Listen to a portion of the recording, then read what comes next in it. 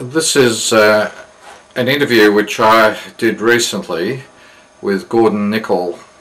at the RSL Homes in Narrabeen in New South Wales. Gordon was a sergeant in the 2nd 3rd Motor Ambulance Company and was employed during the fall of Singapore on the Malayan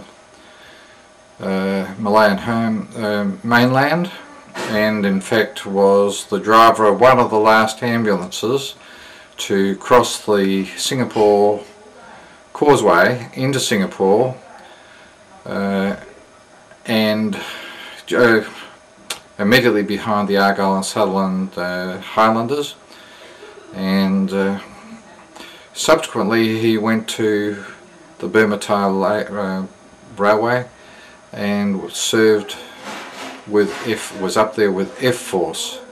He worked closely with Major Bruce Hunt, who was the person who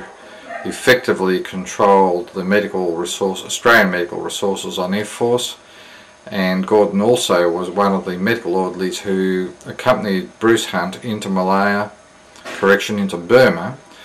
to the 50-kilo camp called Tanbaya, where they established a medical facility to try and save or resurrect the health of many of the members of F Force.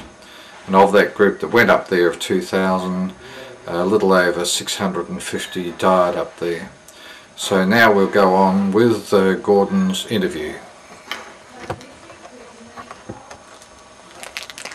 One thing which I omitted to mention was that the interview was done with Gordon in August 2004 during a visit to Sydney, Melbourne and Brisbane to do interviews with prisoners of war.